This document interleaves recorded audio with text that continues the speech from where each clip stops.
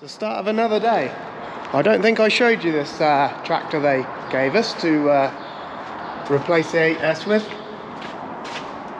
It's not in the thing. It's got the front motors on though. It's a 7718S, so it's a lovely tractor actually, very nice. Yeah, lovely machine. Keithy noticed the power deficiency between the two models straight away. We're just gearing up to get machines ready to go haymaking again. It looks like we've got a shower coming in the morning, tomorrow morning, so it's got to get cleared up today. So farmers organising. We're going to run the two small balers, either a third small baler or a big baler, whoever can come basically. We'll get it all mopped up today, hopefully. So all about getting machines out ready, looked at, make sure everything's ready to go. Uncle Franklin will be down to start raking. I don't know if we'll send two tedders out today or just the one. There are showers about today, so hopefully we don't get them. We just noticed you never really see it until it's in the right spot. This little crack here was sat at the bottom, and it's about, well, it's as long as that, and it's almost ready to go bang. I don't think we're going to mess about. We're going to have a new tyre for this, but these things ain't cheap. They're mental expensive. We are going to go quickly rake up some silage for Cole. Cole's coming down to get the baler, the round baler.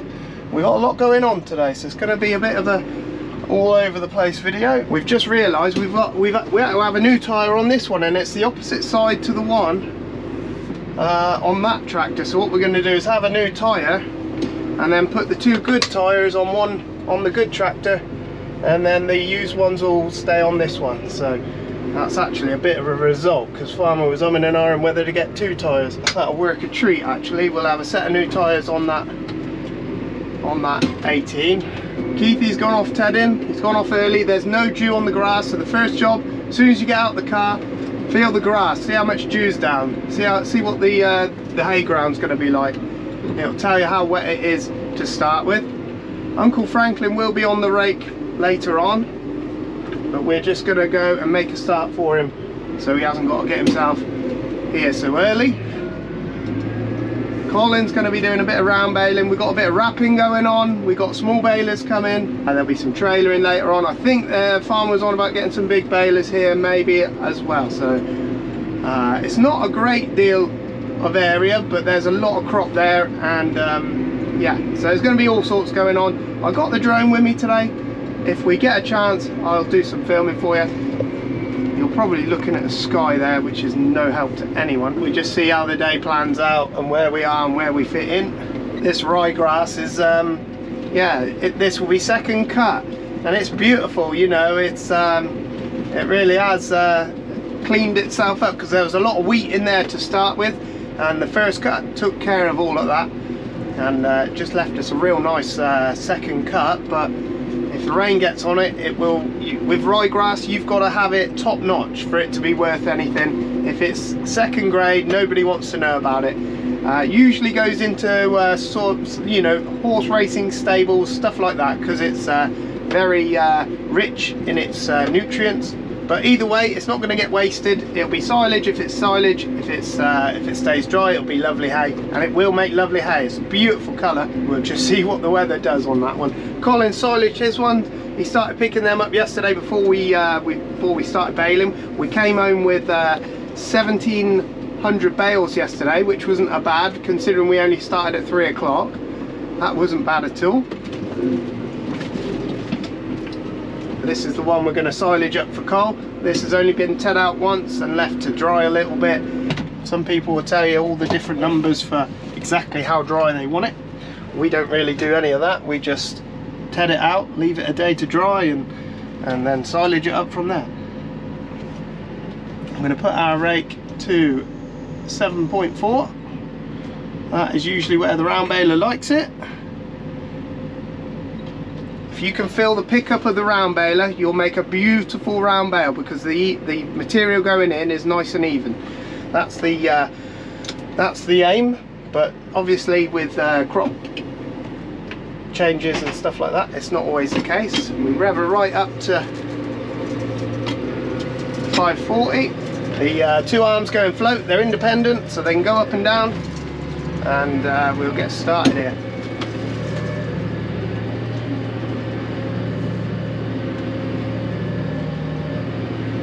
can try all you want to get right in the corners, but all you do is risk sticking your arms into the hedge, picking up sticks and stuff like that. So we're not too fussy on getting every last little smidge of grass right next to the hedge. If you bend the rake, there's no more raking for the day. So we try and keep everything in good order.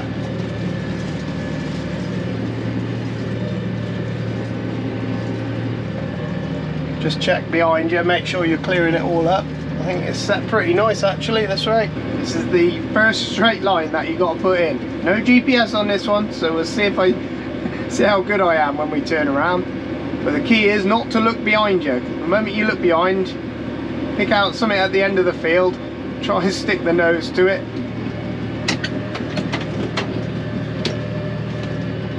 Oh, I picked the wrong one up. I picked the wrong one up.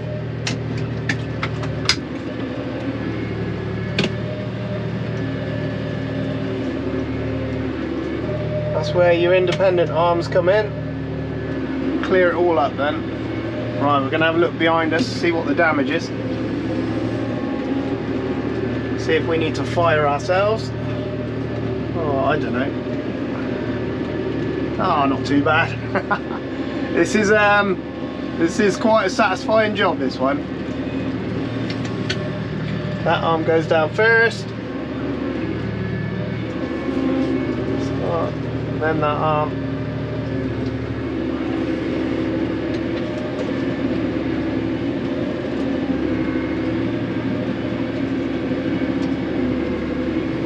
There we go. Easy as that. We'll soon have this cleared up. Go round 3 times. You can get round 3 times, but it puts you close to the hedge with your arms up in the air.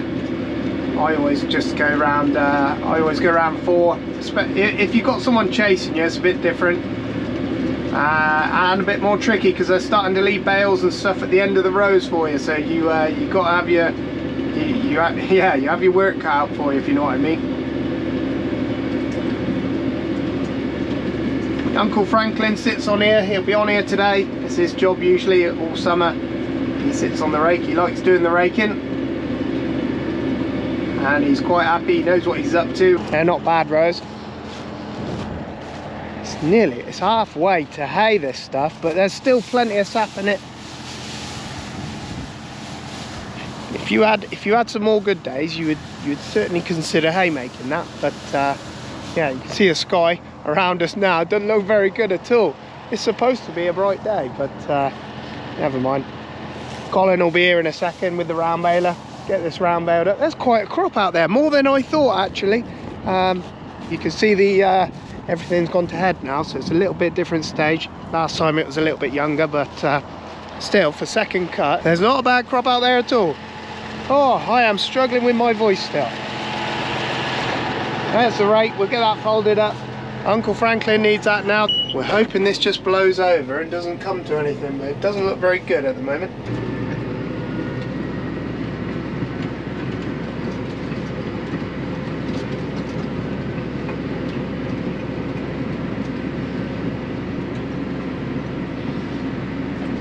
It's actually July 2nd now, and we're at the point where hay is now starting to go from young to old. So the amount of time it takes to make hay becomes less and less. So it actually becomes easier as long as you've got a bit of weather with you. Along with that, we have a lot of grass that we can't actually touch until the 2nd of July. There's a lot of schemes out there where you can't cut anything till after July, and yeah, these schemes are all right, but you just end up with you can never get the best out of your crop. So you know, I don't know, farmers been looking at schemes and stuff, but we're not interested in anything that has a limitation on when you can cut it and stuff like that, because it's no good to us. If you've got 90% of your hay that you can't cut till 2nd of July, you've got a lot of work to do right before harvest. You know, it could become that we're still haymaking in harvest time. It will be tricky, and we will have to yeah, just see how it goes. Hopefully we get another good spell. We just want 2 weeks of weather and we can get a lot done then. I rode it up already. Have you just got lovely and dusty? Yeah, first job of the day. That's what you got to do, isn't it? Yeah. I did my baler last night. I was sensible. You're just too clever. They finished last night and young David and Jordan were running loads, and I thought, right, I'll get that done today. Yeah, better, isn't it? Do it at night. Get it done. I'm going to put the wrapper on. I'll come out wrapping with you. Yeah. What's it like down there? Is there a lot? Yeah, about 100 I would have thought. Give or take. Yeah, right. There was 175 first time, and there's half decent crop there, so it'll be 80, 100, something like that. Yeah. Right. So you'll need a net, maybe. Yeah, that's what I was just thinking. I better put some net in just in case. All the way back, wouldn't it? Yeah. I'll see you down there. We're in with the oxen. If you remember last year we had one of these corners break off on us, the pin breaks. So Richard last year mended this side for us, and then just the other day we had the other side go. We got a part from Arxon. It looks like a bit of a beefier part, so hopefully they hold out a little bit longer. We got another spare just in case anything else happens to them, but this is the only weak part on the actual machine. But yeah, Richard from Otmore Ironworks sorted us out with that and got us going again. It only took him literally, I'm not joking, an hour and we were back up and running. So yeah, thanks Richard. We got the wrapper on. We've just left ourselves some wrap in the corner if we need some extra ones. We're, I don't know, let's have a guess. I reckon 94 bales. The clock starts at 1:03:10. We'll have a look at the end. Cole's on the round baler. He'll have them done up nice and tight. We just need to get our machine set here, so it basically works as a pump. Let's see.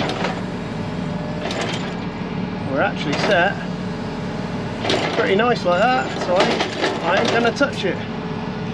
We're just gonna pull that back. Where are we? Oh, it's not right. Whoa! To about there.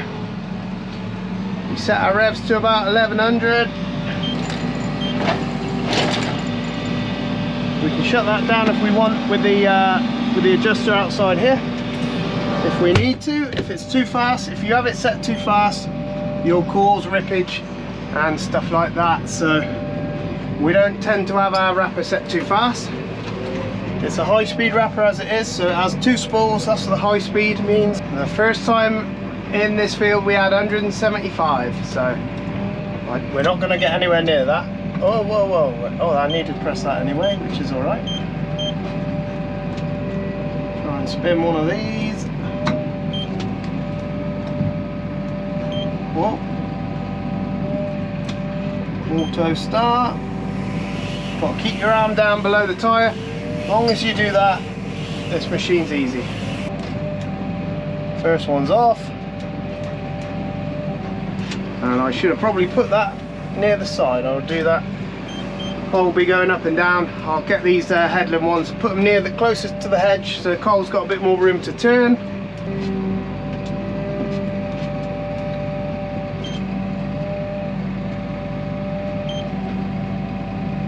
You always want to be wrapping on the move.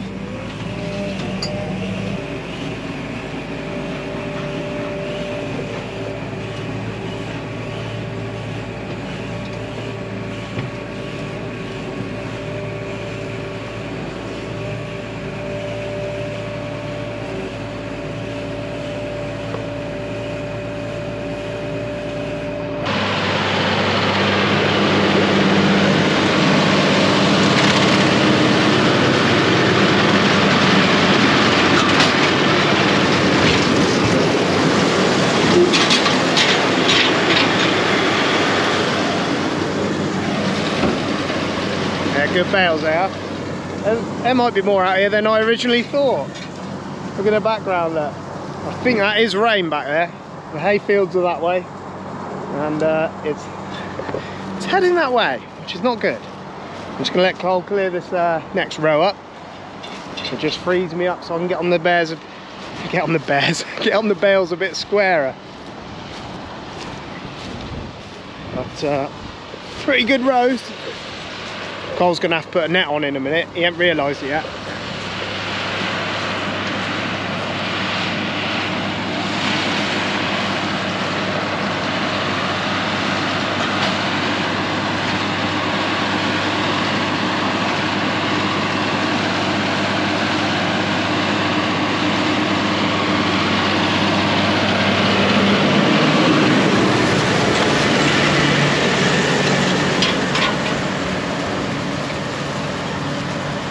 The nets on those things will do about 300 bales, give or take. I can feel moisture in the air now. I'm going to get back on the tractor.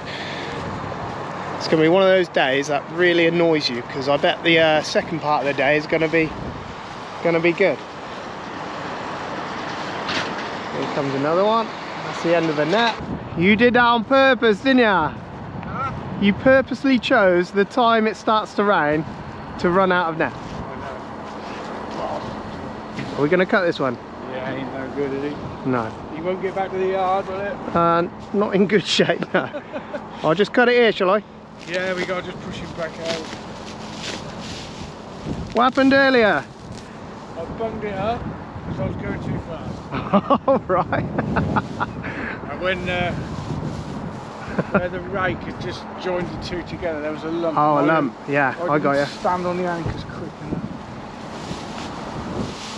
So it's my fault. This will go back in, won't it? Yeah, I was just I thought you'd what I thought you'd done was open the door on the wrong beep. Oh no, no. If you open it on the first beep, does it just let it out like this? Yeah. Yeah. Yeah. And you look like a right swat. That packs them into it, doesn't it? Blimey hell. We're going the wrong way, we've got to do some steering. I think that's buggered haymaking for the day, isn't it? Yeah, I imagine the sun will come out in about an hour's time just to really bug you. Yeah, we get there about 5. Yeah. Do just over 1 trailer load. Yep. Still quite easy. We had it easy last year, didn't we? Of course. Can't have it easy every year.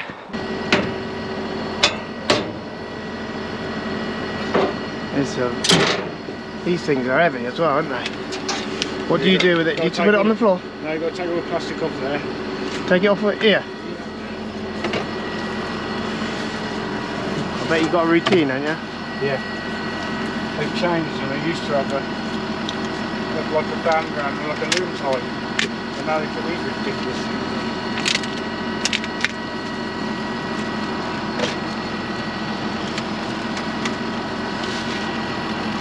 Put them inside as well. Oh yeah. What they used to just put a little acid done around it. Yeah. It was easy. Me and Keithy, when we were silaging, we had a go. I put the net in for him. Yeah. We got it right, I think. Put it in back to front. There's one orange roller. You got to make sure you get that. It's a job. If you don't remember that one. Yeah, but it looks right, but it ain't right. Yeah. You sort of look at it and you think, oh, I've got the same as a diagram, but you ain't. It's threading that bit. Threading that bit through the knife. There is a. There's a hole at the end. Yeah, I did, but it's not easy though, is it? That is just enough to put you back an hour, isn't it? You have to go take it all out again. Yeah, that ain't come to nothing though, has it? A little bit of drizzle. I imagine Keith will be up there all day, won't he? Going over it again? Yeah.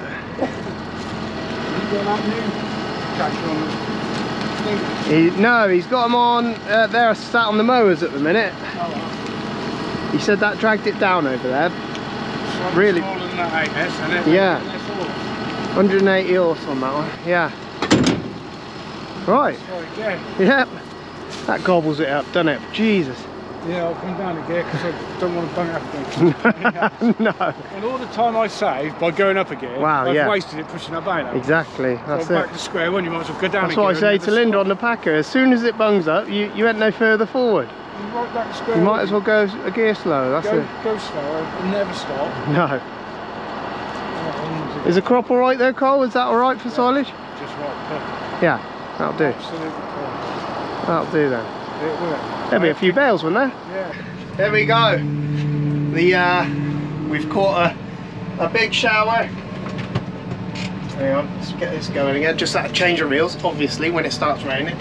But once it rains like it has done now, we all know what we're doing now.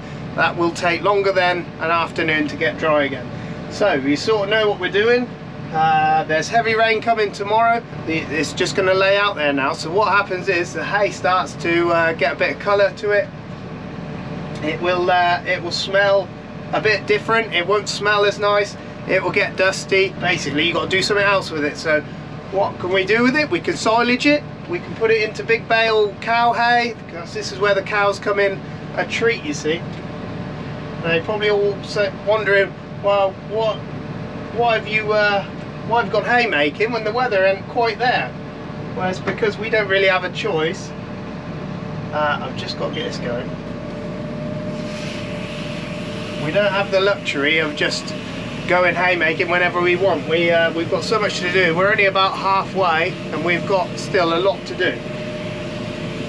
So anyway, we're going to go and have a cup of tea now, regroup.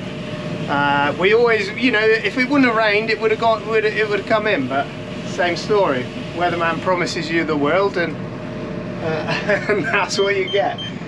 So, but what we might do now is just to now this has had a rain on it, it's going to be, the quality's going to drop. So we might just get the rake out and rake it up and silage it. This shower won't affect it too much. It'll add a bit of weight to the bales. It'll make the bales a little bit wetter, but that's okay because they're on the drier side anyway. We're going to go and get some lunch and a cup of tea. Farmer's just loaded a hay lorry, so we'll have a look at that. Oh, that happened in Northern Ireland about 3 months ago. Did it? I was, say this is your building here. Yeah. I was coming out of a very tight sewage treatment works.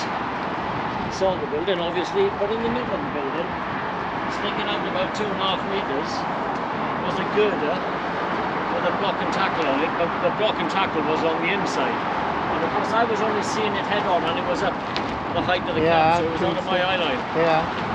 And I went to turn and crunch, I never saw it and it hit the cab. Oh my God. Yes, it's annoying that it happened, but the most annoying thing of all is the guys who were working on the treatment work said they'd only just replaced it because a wagon had hit it the week before. Oh right, lovely. You might thought they put a flag on it or something, wouldn't That's you? all you wanted to hear, isn't it? That's a smart truck though, isn't it? Oh, yeah, Wow. Believe it or not, this is going in on Tuesday to get that fixed. Have it done, And yeah. I'm having a brand new one of these. Oh yeah. Yeah. Even though I hit that, the boss still thinks I'm good enough to get a new one. Yeah, stuff happens though, doesn't it? You know, shit no matter how good you are, or we're all watching, but sometimes stuff happens. Yes. Where you heading with this one? Wales? Oh yeah, Tony Hills. Down to Wales, nice. Is that what we got on there? New hay, is it? Is this year's hay? Yeah, I think so, yeah. Yeah, probably. Yeah. Beautiful stuff. Yes, this is. Nice. How many you got on then? I think he said about 580, I think. 580 and some straw on top. Oh yeah, the straw is because the bale packs are too high to put them 4 high. Oh, okay, yeah. So you Makes a load up. You make the load up by putting 10 of them on top of it. It wasn't the day we all thought it was going to be, so we went silaging instead. I don't know how many we got in this field. The other field wasn't too bad, 138. We had 160, 175 first cut and 138 second cut. Colin's going to have that. And we were hoping to haymake this field, but it's not to be. The rain got on it, and it will just yeah, it won't be its best. So it's going to silage. That was always a plan. If it rained on it, it was silage. If it stayed nice, it was going to be hay. So a bit of a shame, but because it was a nice crop there. But never mind. The cows will enjoy it, I'm sure. Last one coming off. 1552, 204. Can't remember how many we had in here the first time. Still, that's not bad. That's not bad for the second cut. So there we go. We've got all those to pick up now. It'll make some nice silage anyway. We're going to fold this up.